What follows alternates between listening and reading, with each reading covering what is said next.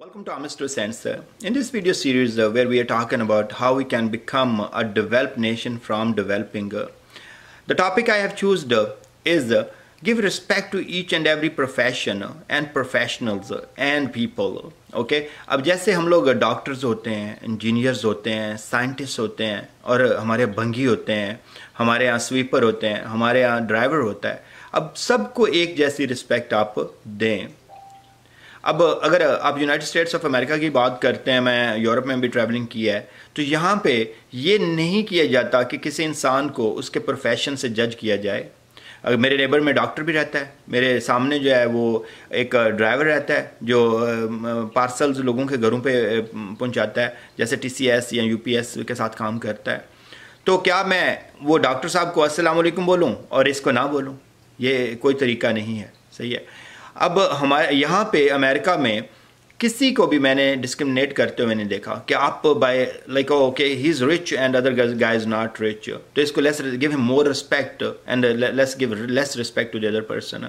अगर वो बंदे के पास वो ज़्यादा प्रोफेशनल है, जैसे उसके पास डॉक्टर की डिग्री है या इंजीनियर की डिग्री है और साइंटिस्ट है, उसको ज़्यादा रिस्पेक्ट दो, और जो बंदा सफाई कर रहा है उसको कम रिस्पेक्ट दो।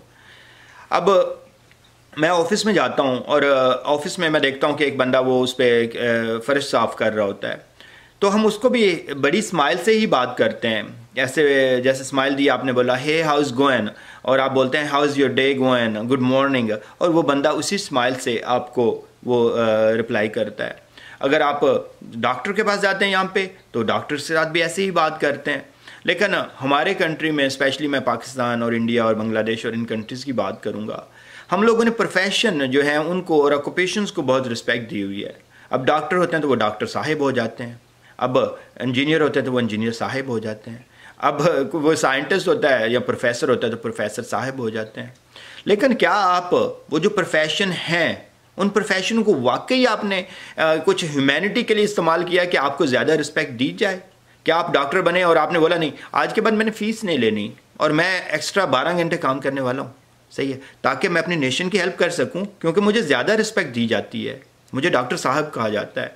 मुझे एक दो बंदे मेरे पीछे होते हैं जो मेरी फाइलें लेके घूम रहे होते हैं, और हॉस्पिटल में मैं चेकअप आता हूँ राउंड के लिए, तो लोग मेरे पीछे पीछे होते हैं। तो मुझे एक्स्ट्रा आवर्स इस नेशन को देने हैं क्योंकि मेरी रिस्पेक्ट बहुत कर रहे हैं। आप तो ऐसा कुछ नहीं कर रहे, तो आपको क्यों ज़्यादा रिस्पेक्ट दी जाए? आप इंजीनियर हैं तो आप अपना ही काम कर रहे हैं, अपने लिए पैसे बना रहे हैं। तो जो बंदा है, अगर वो मोची है, नाई है, वो भी तो इतने आवर्स ही काम कर रहा है। तो आपको लहदा से रिस्पेक्ट क्यों दे सोसाइटी? आपको भी वही रिस्पेक्ट मिलनी चाहिए जो एक भंगी को, एक मोची को, एक दर्जी को, एक रोड साफ करने वाले को जो मिलेगी। तो अब हम सब, मैंने ये बात, मुझे कहने में कोई एतराज़ नहीं है कि हम सब अगर बिलीव करते हैं कि हम हज़रत आदम अलैहिस्सलाम की औलाद हैं, तो हमें ये भी बिलीव करना है कि दूसरे हमारे बहन भाई हैं, हमें उनकी रिस्पेक्ट ऐसे ही करनी है। अगर आपके अपने ही घर में एक भाई है, वो सपोज करो ड्राइवर है, और या फिर आपने उसको ही बिजनेस सेट करके दिया कि अच्छा यार मैं तुम्हें गाड़ी ले देता हूँ, तुम्हें और कुछ नहीं आ रहा, तुम्हें एजुकेशन में इतने अच्छे नहीं थे, खुद तो आप डॉक्टर बन गए, तो क्या आप अपने भाई को डिसरिस्पेक्ट करोगे? नहीं करोगे, आप उसकी बहुत रिस्पेक्ट करोगे। सही है। इसी तरह से जो दूसरे सोसाइटी में ऑक्यूपेशंस हैं, आपको उनकी रिस्पेक्ट करनी है। डेवलप नेशन उन लोगों को जज नहीं करती उनके ऑक्यूपेशन से, उनके वर्क से। एज लॉन्ग एज इंसान हार्ड वर्क कर रहा है, अपनी रोज़ी रोटी कर रहा है, हमें उनको रिस्पेक्ट देनी चाहिए। सही है। और नहीं भी कर रहा, अगर वो हार्ड वर्क अपनी, उसकी लाइफ है, वाई वी आर हियर कि हम उसको जज करें और उसको बोलेंगे यार ये काम नहीं कर रहा तो उसको डिसरिस्पेक्ट करो। We are know body to disrespect bye occupation, bye race. नबी करीम सल्लल्लाहु अलैहि वसल्लम को अगर आप देखो तो क्या उनके सहाबा में हर तरह के लोग नहीं थे? क्या वो उनके सहाबा जो ज़्यादा लड़ते थे, जिनके पास पावर में ज़्यादा थे, क्या उनका कभी सुना आपने कि उन्होंने एक ग्रुप बनाया हुआ था कि उनको रिस्पेक्ट ज़्यादा दी जाती थी क्योंकि वो ब्रेव ज़्यादा थे, उनके मसल ज़्यादा थे? सही है। या कोई ऐसा सहाबी जिसको अलहदा से कोई डिफ़ाइन कर दिया हो? सही है। तो आपके सहाबा में भी आप नहीं करते थे डिस्ट्रीब्यूशन के, और स्पेशली ऑक्यूपेशन की वजह से कि कोई तिजारत में बहुत होता था जो, और या फिर वो लड़ाई में कुछ आगे होता था या कोई भी, तो ऐसा नहीं।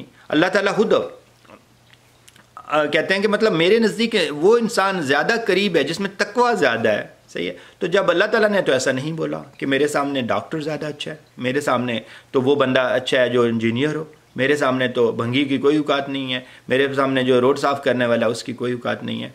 तो आप जब आपका अल्लाह ताला इस चीज़ को नहीं देख रहा कि वो ऑक्यूपेशन क्या है, वो कहता है जिसमें तकवा ज़्यादा है, तो फिर आप कौन होते हैं या मैं कौन होता हूँ कि हम लोग अपने ऑक्यूपेशन के ऊपर इंसानों को डिस्क्रिमिनेट करें।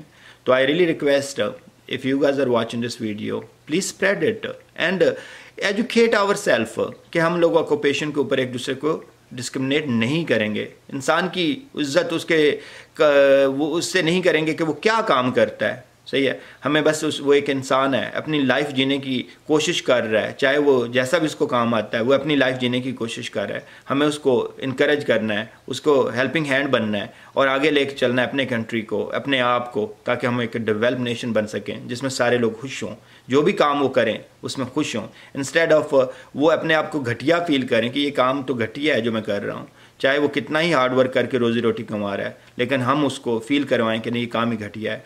तो हमें हर ऑक्यूपेशन की ज़रूरत है।